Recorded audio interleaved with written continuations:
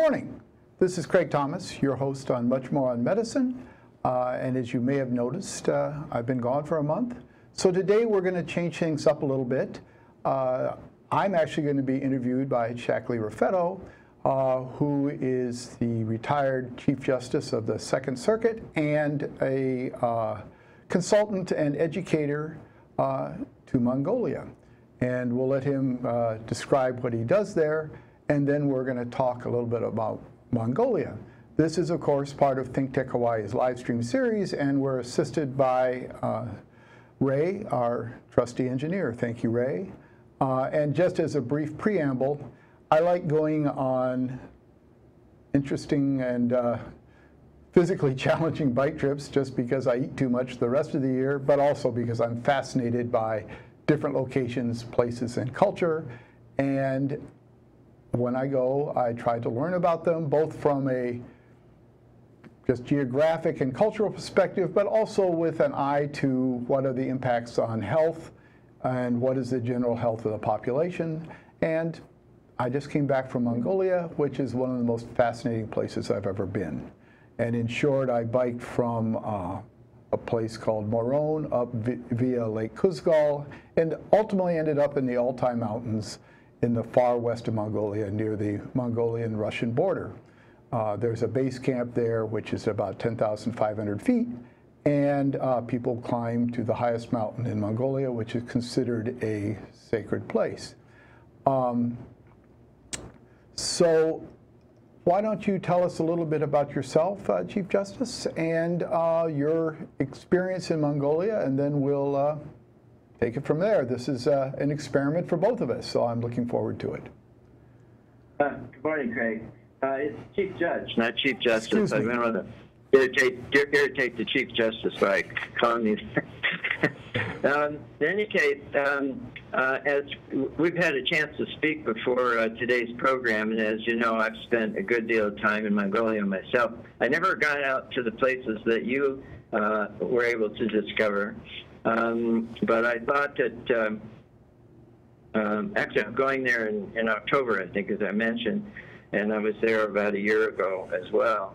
But let's clarify. We're talking, when we say Mongolia, we mean the Republic of Mongolia, not Inner Mongolia, which is a province of China. Yes, in fact, we should describe a little bit about the Republic of Mongolia, which honestly I knew existed, but that's pretty much all I knew before I went there. So it is a large geographic area.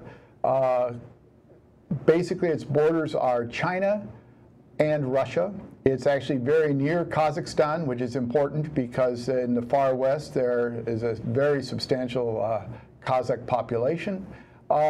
And it was previously part of the Soviet Union, and I believe, Shackley, 1991 is when it exited, and they were happy to leave, but turmoil resulted, and I think that's actually in part the genesis for your involvement.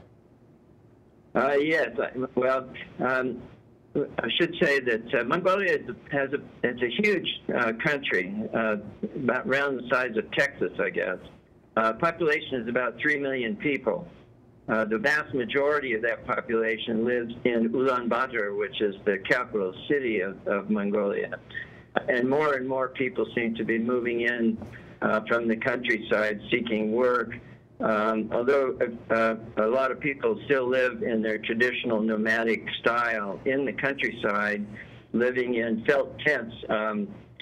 Our viewers may be familiar with the Russian term of yurt, but in Mongolia they call it a ger, G-E-R, but it's a wooden structure with felt blankets laid over the top of it, and it's very, very effective, even in the severe cold weather that they have in Mongolia, to protect people and allow them to live out into the countryside. And I'm sure you came across many of those during your trip.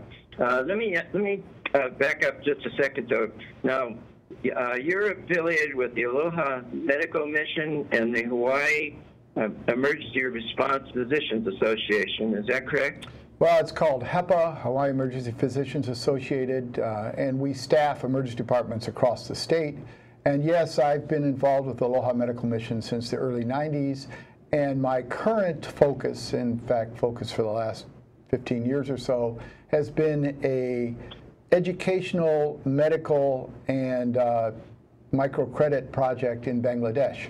So the similarities and contrasts to Mongolia were fascinating, honestly. Yeah, I've been to Dhaka, so I know what you mean. So was your trip purely recreational, or recreational / professional, or what? Well, in fairness, I should call it recreational, or at least, shall we say, mind and body improvement and mind expanding. But I'm always interested in local health issues and sort of elements impacting health in the societies that I visit. And so I definitely looked. I toured a hospital in Ulaanbaatar, and I met with a Seattle physician who works with the Gates Foundation on healthcare delivery worldwide in low-income countries. And he was there evaluating processes in Mongolia, and we'll talk about that in a few minutes, but it was pretty interesting. Just to kind of tag on to what you also said, Ulaanbaatar is an interesting, pretty big city, 1.5 million people. The health aspect of it is, the good news is, like many parts in the rest of the world, they have devoted a fair amount of resource to public infrastructure. The town square is heavily used. It has concerts. It's supported. Kids are riding their bikes around on it. Doing a much better job, I think, than we do of that sort of thing. There is a pretty big gap between the people with good jobs, often in government or mining, and the people looking for work who live in Soviet-era high-rises around the periphery of town, and then in GERS outside of that, and those are generally people who came in from the country. So one of the health issues in Ulaanbaatar, like much of the rest of the world, is the need for constructive, meaningful work and a living wage. And that seemed to me the big health challenge in Ulaanbaatar. Also, I'm told, and I have every reason to believe it, in the winter the air pollution is pretty impressive, which led to an interesting thing. Ulaanbaatar has more Priuses per total vehicular count than any place I've ever been, which is an effort by the government to support efficient, clean vehicles. So that's Ulaanbaatar. The rest, and we're going to spend a fair amount of time talking about it, the health advantages and disadvantages and challenges of nomadic culture, which is, in essence, the entire rest of the country.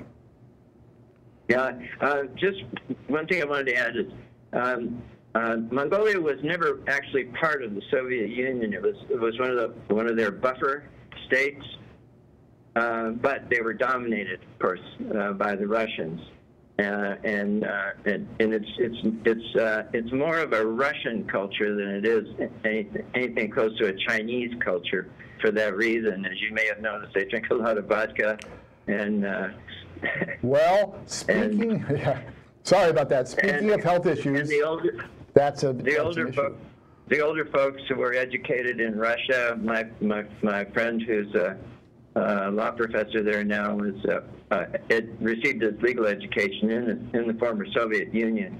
The younger people, of course, don't have that same connection with Russia, but they are in between those two huge countries, and so they have to contend and manage those relationships, which they do pretty effectively, actually. Yeah, they're in an interesting situation because they have no maritime border or port. So unless it comes by air, stuff has to come from Russia or China. And yes, I experienced the same thing you did. The sort of professionals who were older than, let's say, mid-40s, generally received their advanced training in Russia. The ones younger went to other places. It seemed to me more often in South Korea than anywhere else, which is sort of an interesting connection. In the background, I'll just describe this slide as we switch to the next one. This is a very typical river valley near Lake Kuzgal, which is an enormous freshwater lake. Freezes over in the wintertime and people drive trucks on it. Right now, it's a sort of recreational, but also, of course, grazing and local nomadic location. The little white dots in the distance are gurs, and although you can't see it, there are shepherds, and I think this had cows and goats, but typically you see cows, goats, sheep, and then smaller herds of horses, and in the drier areas, mostly the North Gobi Desert, camels. Ray, if we could switch to the next slide. Here we are. Here's a picture of a gur, and that is my bicycle, which carried me about 1,100 miles on the often twisty, bumpy, and confusing roads of Mongolia. I discovered early on that none of my maps were right, which was an interesting challenge. These gurs are felt insulated, canvas covered, and they're surprisingly cozy. They have a stove in the middle that can burn dung, coal, or wood, and they're pretty snug. They're also a key feature of nomadic living. It's communal.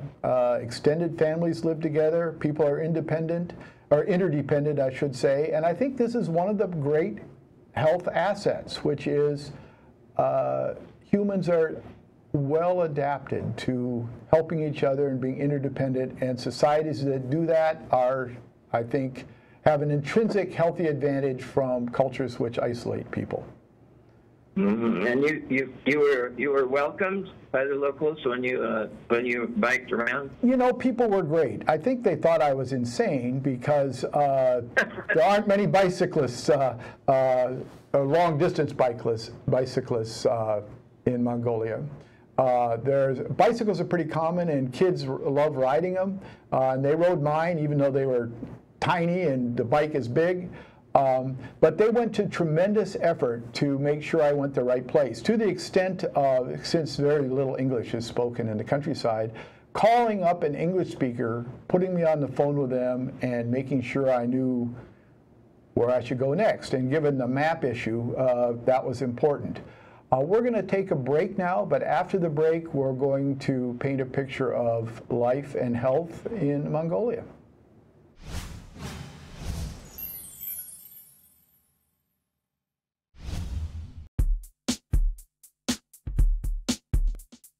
I'm going to the game and it's gonna be great. Early arriving for a little tailgate. I usually drink but won't be drinking today cause I'm the designated driver and that's okay. It's nice to be the guy that keeps his friends in line, keeps them from drinking too much so we can have a great time. A little responsibility can go a long way cause it's all about having fun on game day. I'm the guy you wanna be. I'm the guy saving money. I'm the guy with the H2O and I'm the guy that says let's go.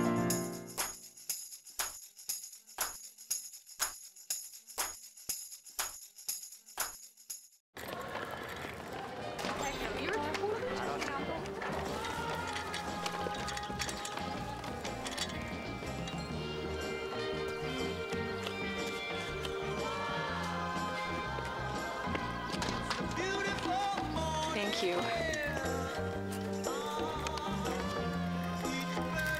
Kindness. Pass it on.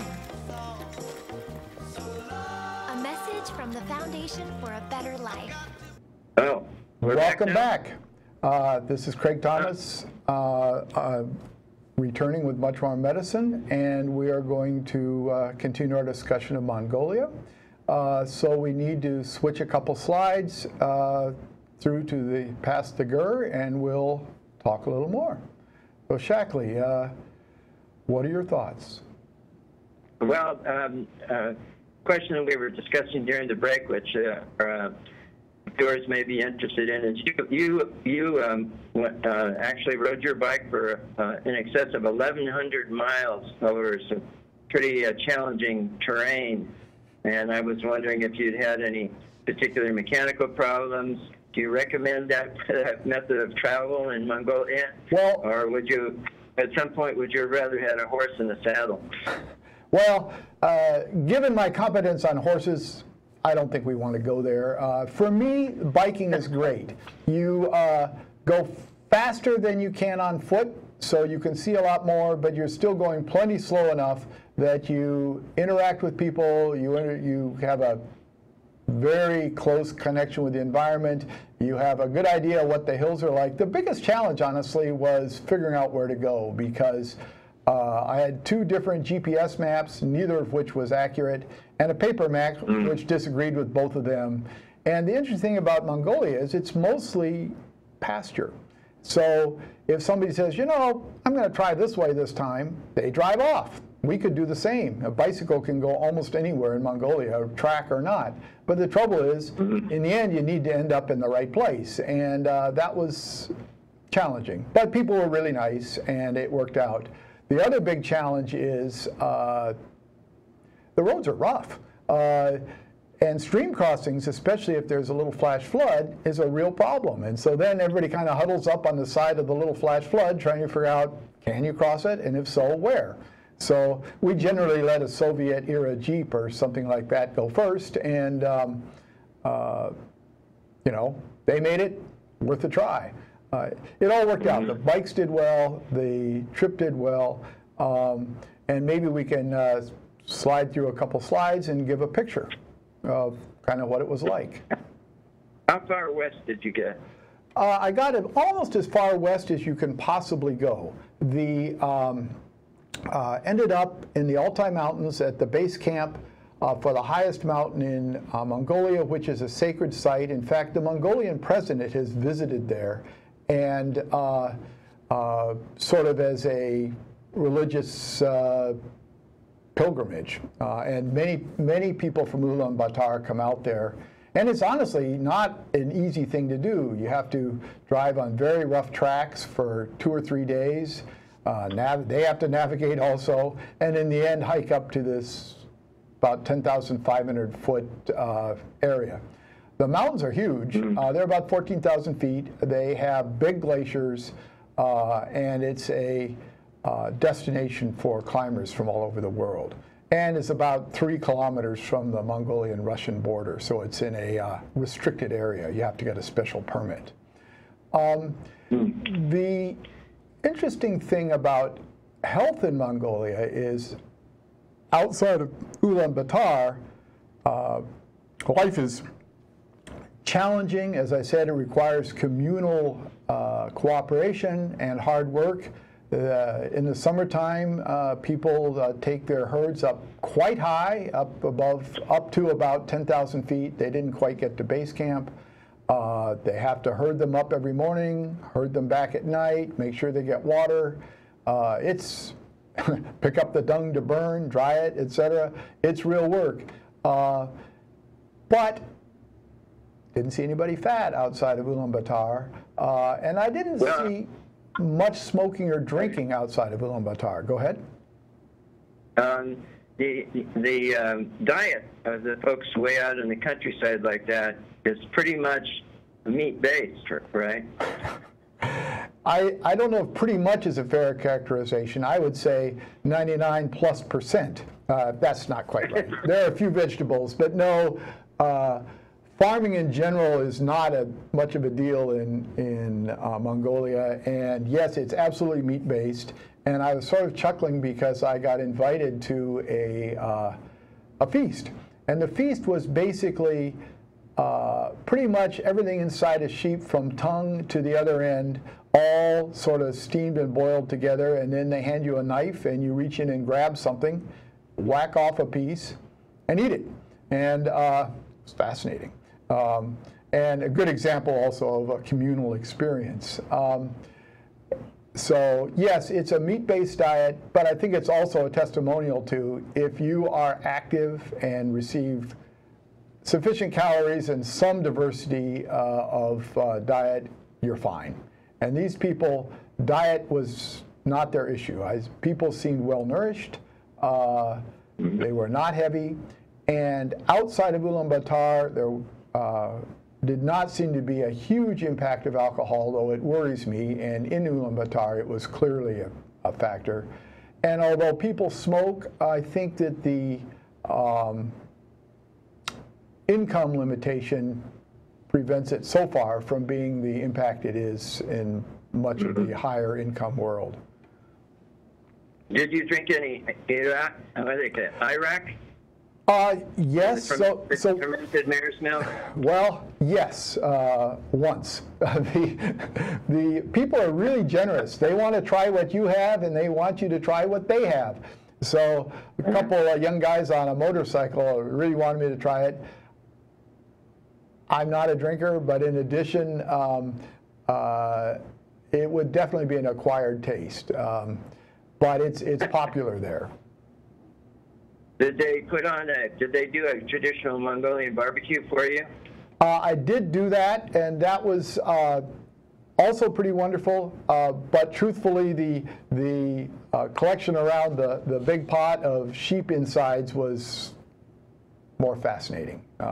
But people, the really nice thing is people share their living space, their stuff, and very clearly the right thing to do is for us to share also. And when I say us, I rode alone for a couple of weeks. Then a guy who is an engineer from Seattle and works on vaccine issues in the low-income world joined me, and we then rode the last piece together. So it was a combination of a nice solo trip where I interacted a lot with local people, and then a shared experience with a friend where we still interacted locally, but also were a little bit more of a, traveling unit. I read someplace that the high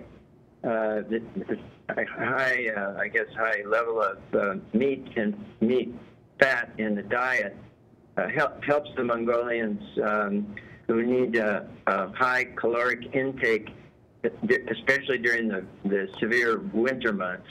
I don't know if there's any medical sense to that, but well, they share a diet that element of their diet is similar to that of the native people of the far north, and and what you need is caloric density, because yes, as it gets colder, you need calories. So I think that's true.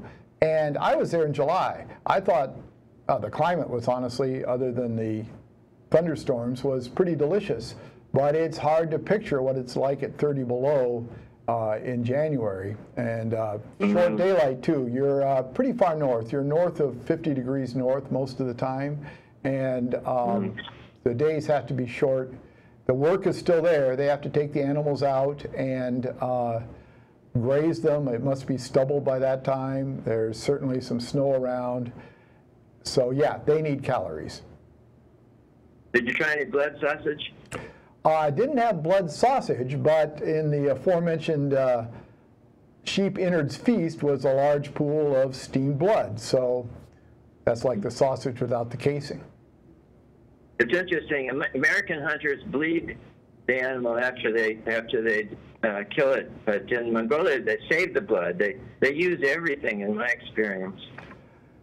They have to. Life is honestly, even in July, pretty tough there.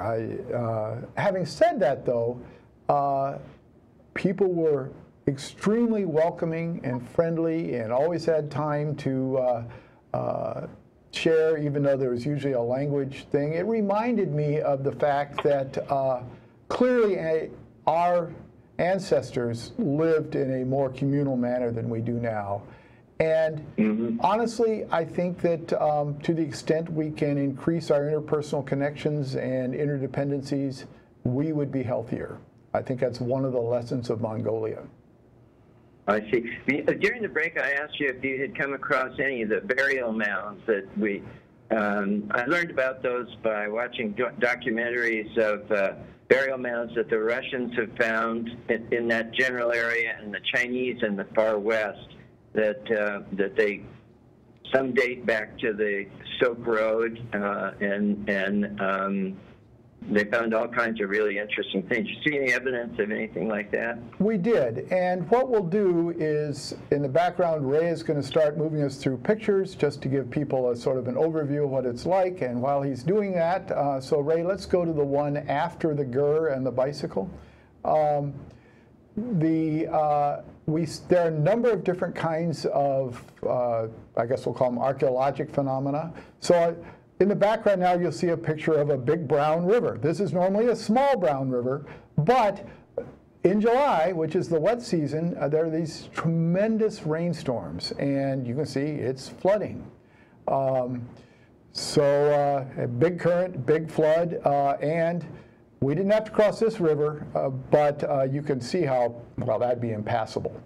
So we saw both burial mounds, we saw there's some vertical stones that look like small monoliths, and there are stone circles, and all of these apparently are related to burial practices. I think in part it depended what your role was. Next slide, please, Ray. So this is a shot of the aforementioned impending thunderstorms. We're about to ride into the middle of that. This is a very typical road, and you can see there's sort of the main strand, but off to the left, there are a whole bunch more. And the challenge always was, when one of those strands sort of veered off somewhere, did it matter? Because 90 times out of 100 it didn't. They rejoined, and the other 5 or 10 times it mattered a lot, and you either needed to be on it or not. This was a good part of our daily quandary. Next slide, please. This is up. That's near base camp. This is a Bactrian camel. They have 2 humped camels in Mongolia. They use them to carry heavy things. And in the background is a glacial moraine and a glacier. The Gobi Desert is a big part of Mongolia, and when I biked through there, all I saw were herds of camel. They looked pretty wild, but I would guess they belonged to somebody. But for an entire day, I saw no humans except on the road itself. Next. Well, I had asked you. Go ahead. I asked you previously offline about whether you'd come across the Mongolian people eating marmot, and whether or not that is. I remember when I was there, there were cautions about eating marmots during certain times of the year because they said that the fleas on the marmots carried the bubonic plague. I never heard of an outbreak of it, but can you tell us anything about that? Sure. So the Mongolian people eat marmot. Interestingly, in the far west, the Kazakh people, the dependent, who have immigrated from Kazakhstan, do not. So we saw lots of more marmot when we got into the far west than we saw before that. I actually stayed out in the middle of nowhere in a gur where there was a marmot that has been dressed and was hanging, sort of aging, inside the gur. I did hear that about bubonic plague. I do not believe there was an outbreak when I was there. And I heard that the way they hunt them, which is to try to get them to alert so they stand up and whistle, is a way of selecting the healthy ones, because the sick ones don't stand up and whistle, so they don't get shot. Of course, they're probably going to die anyway. Ray, let's kind of slide on the remaining pictures. Okay, so we're about to close. This is actually the highest mountain in the Altai Mountains. You can see the base camp and the glaciers, and people from all over the world come and climb it. It's also considered a sacred site, and honestly, you can see why. Next slide, Ray. Did you see evidence of the resurgence of Buddhism in Mongolia while you were there? So there is a Buddhist stupa, that's what we'd have called it in Nepal at least, that overlooks base camp from a bit of a distance and the mountain, and it's considered the most sacred site in Mongolia. So the last slide is a picture of a statue. It's about 10 feet tall. It's powerful. It's called Oppression, and it's a picture of it's the first abstract art in Mongolia, and it's a picture of the populace's impression of what life was like as a Soviet satellite. And I'm sure that it's why you're there. And so I guess the thought I'd like to leave people with is that a country that was challenged as a Soviet satellite has, with help of people like you, developed a new democracy and a legal system which has really changed things. Now their challenge is how do you accommodate a nomadic culture along with a urban industrial mining culture, and honestly, it's a challenge of the world. So I would encourage anyone who can to go there and experience for themselves. Great. Is that just about run us out of time, or do you have any? How are we doing? I think we're nearly done. It's. I'll say one other thing. There's a project afoot right now they're reforming their criminal justice code. It's based on the civil law system that was probably the highest form of it, or purest form of it, is from Germany, and was picked up by the Soviets, and the Mongolians adopted it as well. But they're reforming it now, and they've actually included an adversarial character into their system, much like the common law system has. And so they're always looking outside and seeing what they can learn to improve their legal system and move on from the old Soviet period. Well, thanks for helping them do that, and thank you for joining us. Again, this is Much More on Medicine. Shackley Raffetto and I thank you both, and Ray, thanks for your help.